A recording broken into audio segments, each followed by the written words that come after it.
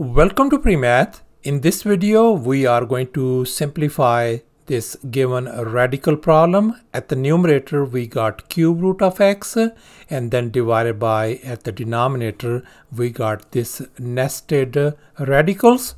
Please don't forget to give a thumbs up and subscribe. Let's go ahead and get started. Let's focus on this numerator part. And here I have copied it down. And now let's recall this basic rule where this nth index of this radical a could be written as a power 1 divided by n. So therefore this problem is going to become x power 1 over 3. And now let's focus on this denominator part. And here I have copied it down. And now we are going to use this basic rule once again and convert these radicals into exponential form. So this part could be written as x power 1 divided by 2. And then I can write down these radicals twice.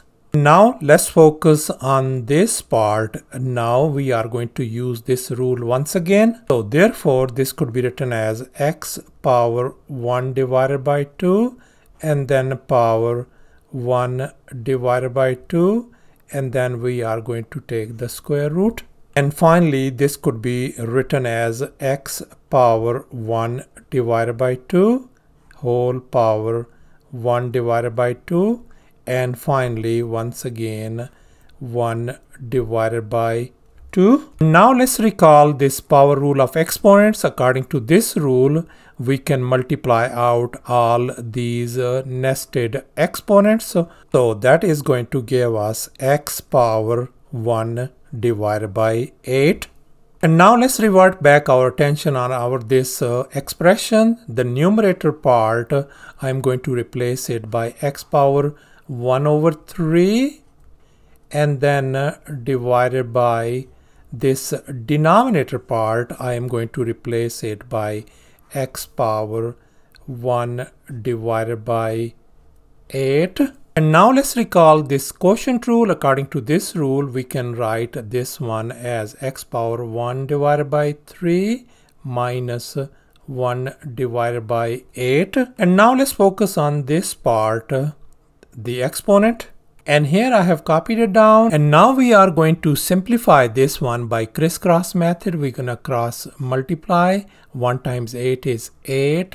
Then I'm gonna put down this negative sign the other way. 1 times 3 is 3 divided by 3 times 8. You just multiply them out, so that's going to give us 24.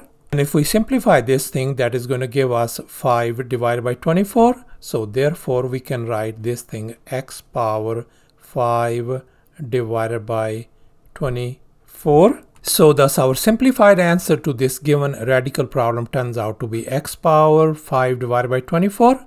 Thanks for watching, and please don't forget to subscribe to my channel for more exciting videos. Bye.